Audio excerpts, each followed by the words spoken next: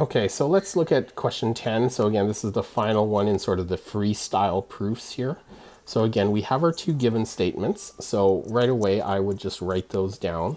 We're saying segment AB is parallel to segment CD. Okay, so that means we can put, I'll put a little arrowhead on each of those lines just to indicate that that single arrowhead is a parallel line. And we also can say angle 1 is equal to angle 4. Okay, so again, our reasons that they are given. Okay, and we can start with that. And let's just mark that in here. So angle 1 is equal to angle 4. Okay, so we want to prove angle 1 is equal to angle 2. That's going to be our last statement that we want to get to. So what can we look at here in this diagram? Now we don't know the lengths of the diagram here, but one thing we can see right away is that angle 3 and angle 4 are vertically opposite, right? It's just the intersection of two lines. So that is a statement that's worth putting in here. So we can say angle 4 is equal to angle 3. And that is because they are vertically opposite to each other. That's the property that says we can make those equal. So I'm just going to mark that one in. And then we can also say, because we know AB is parallel to CD, we can look at angle 2 and angle 3. Okay, because this is one of those properties where we have a transversal across a parallel line. So our fourth statement that we could put together here is angle 3 is equal to angle 2.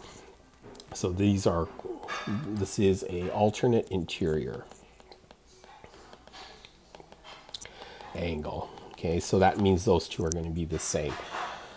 So we've got a lot of equivalencies here. So is there a way to kind of think through this here? So we want to prove that angle 1 now equals angle 2. So if we look at the statements we've got, it says here angle 1 is equal to angle 4. And then angle 4 is equal to angle 3.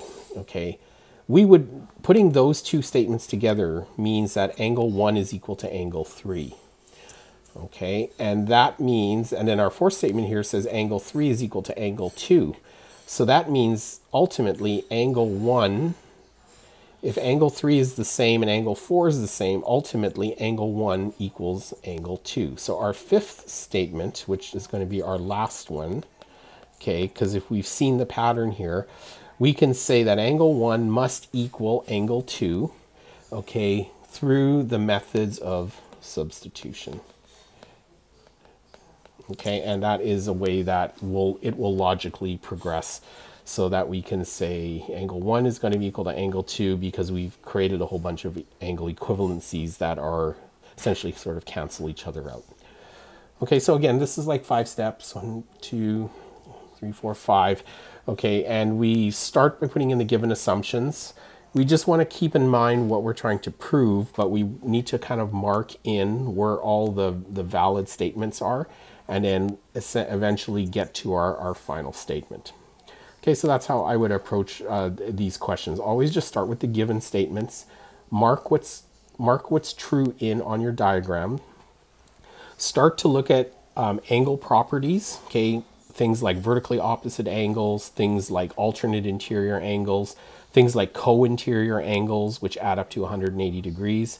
Okay, fill in what you can see on from the diagram to be true, and then start analyzing what your equivalency statements mean and see if you can actually reduce it down to one of the statements at the very end.